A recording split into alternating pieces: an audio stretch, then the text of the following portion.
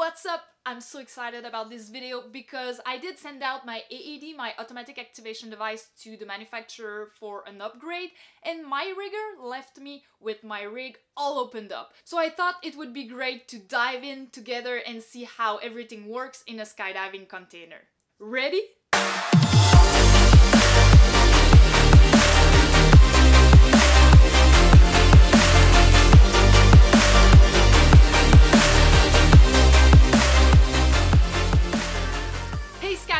It's Catherine Bernier from Skydive Vibes, sharing the passion of skydiving and helping you become a better skydiver. So if you're new here, well, consider subscribing and clicking the little bell icon not to miss any of our weekly videos. Alright, so I'm super pumped to dive into my container with you guys, but first and foremost, I need to tell you a disclaimer. Never attempt to open your reserve canopy and try to repack everything without a rigger. Only a certified rigger can repack a reserve canopy. If you do have your own container open, you can of course take a look, but never try to repack everything. Never, never, never. And also I want to tell you to be careful with your reserve canopy and the reserve line. The certification process around a reserve canopy is very strict, and you'll see that on the reserve risers, there's Velcro, and if the Velcro touches the line of your reserve canopy, you can damage those, and you might need to change your reserve lines or even your reserve canopy. So we don't want that to happen, so be careful manipulating your reserve canopy and all the other components. Alright, so that being out of the way, let's dive in.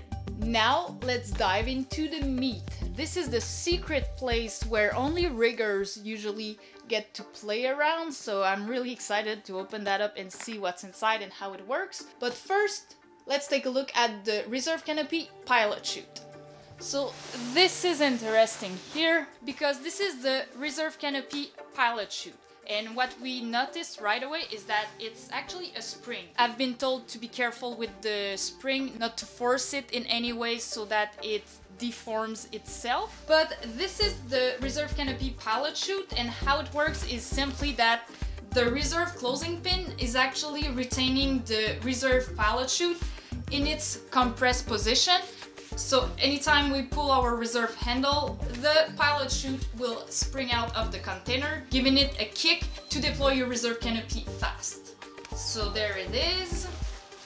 And if we continue with the reserve canopy bridle, which is pretty long, we are ending into the container. Alright, so here's the interesting part. Now, I don't know all the details about how everything fits together, so stay with me here. I'm just curious about how everything seems to work, so do not take my word for granted if I think that something goes in a certain way. It might not be the case. I just want to have fun and check how it works inside a reserve container. Now, the first thing we can notice here is that we have the reserve closing pin here, and here we can see that's the RSL. If we open up here, we get to see where the RSL goes. We're gonna look at that later on.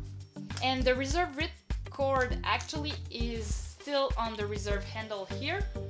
So that's the reserve rip cord that goes right here, I think. That goes somewhere here, so that whenever we pull it, whoop, we remove the reserve pin. Let's try to simulate what happens whenever we pull our reserve handle. So we get the pin removed from the reserve closing loop, and then it opens like that. And actually, like I've seen here, pilot chute must be placed on top of flap number 2.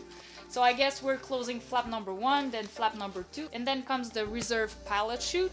So at this point, poof, we got the pilot chute popping out, and it keeps opening because it's getting dragged out of the container by the reserve bridle. Now I need to be careful here with the reserve canopy not to break anything and not to wear anything. But an interesting thing that I had to ask my rigger about, I was wondering how the reserve closing loop, which is behind the reserve canopy, how they do manage to pull it out this direction. And the answer was that actually they pull out the reserve closing loop through the reserve canopy and through the reserve pilot chute. So that was pretty interesting to know. So I'm gonna be careful and remove the reserve canopy. Here we can see the lines, and there's some other lines here, I guess. Oh, we see them here. And I need to say that my container is an old Vector 3, so maybe the new systems are kind of different. All right. So behind the reserve canopy, this is what we see. So like I was saying, this is the reserve canopy closing loop. So impressively, it goes through the reserve canopy and the reserve pallet chute. So it gotta be really tight once packed, because it seems really short. Now, I did say at the beginning of the video that my AED was sent to the manufacturer for an upgrade, and so my rigger showed me where it was. So, you know, we all get to see our AED on a small window behind our canopy or even in the back, but for me it's right here. So we see the little screen of the AED here, and then if we follow here, we can see kind of a routing. This is where the cable of the AED goes, all the way down to the bottom of the reserve container part, where we can see the pocket here, which is the pocket where we have the bigger part of the AED. And then the second end of the AED, where there's the cutter, goes right here through this routing here, and the cutter goes in here near the closing loop, so that if something happens, it cuts the closing loop. Now, if we get back here, we can take a look at the reserve canopy risers.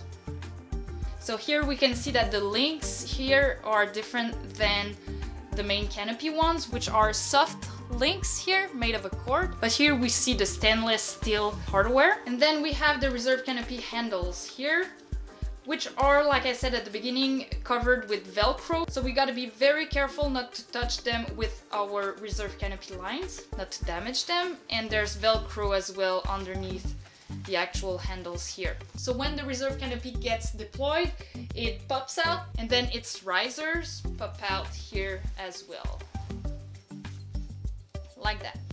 All right, so being here, we can take a look at the RSL, because the RSL is routed right here, which is usually Velcroed, as we can see, or here. And then it goes down right there, where it's attached to the small ring I showed you earlier on one of the main canopy risers. So this way, when the main canopy goes out, the RSL gets pulled all the way through the reserve canopy pin. And do not worry, my rigger will take care of packing back my reserve canopy. So let's turn it around.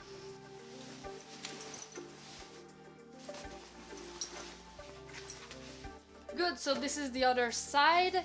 We get to, well, I got to actually pull out my reserve canopy doing my emergency procedures, and it was really fun to feel. It was the first time I did it. Unfortunately, I don't have it on video, but actually let me show you one of my friend Jason Collins, who did pop his own reserve canopy on video. Check it out.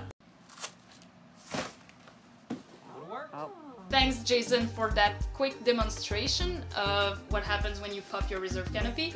We did see perfectly the reserve pallet chute getting out with the spring effect, which is pretty effective to get it out of the container. And so this is the cutaway handle, because it's attached to the reserve pin, and it goes right here. Surely secured here. On the right side, we have the cutaway handle. Actually, this one I made a mistake. It's actually the reserve handle. So this one cuts away the main canopy, and this one pulls the reserve pin so the reserve can come out. The cutaway handle has two yellow cables here, and they are meant to be routed. This is the first one, and the second one actually go all around the container here until here. And their goal is to release the main canopy using the 3-ring system. So let me show you how it all fits together. So we have the big ring here. The medium ring goes into the bigger one, and then the smaller one goes into the medium one. And then the loop here goes through the small one. Let me turn around so that you can better see. At this point, we have this other grommet that goes here, and then the cable goes through that loop here, and it's stored right here in the rest of the routing of the riser. So this way, your main canopy risers are attached to your container, and if something happens, so you pull your cutaway handle and the yellow cable will get out like that, whoop.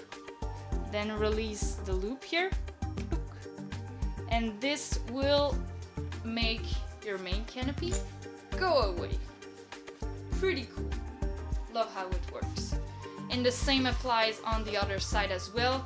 And this is why both of the yellow cables are not the same length, of course, because one has to go through all the way around. So that was an overview of how a container works. I was curious myself about how every component fits together and how they work together, so pretty satisfied with that. I hope you are too. Alright, so that was it. I hope you've liked this video. Give it a thumbs up if so. Now let me know in the comments below what did impress you in this overview of your container, and let me know also something that you didn't know about. On that, keep jumping, stay safe, and blue sky.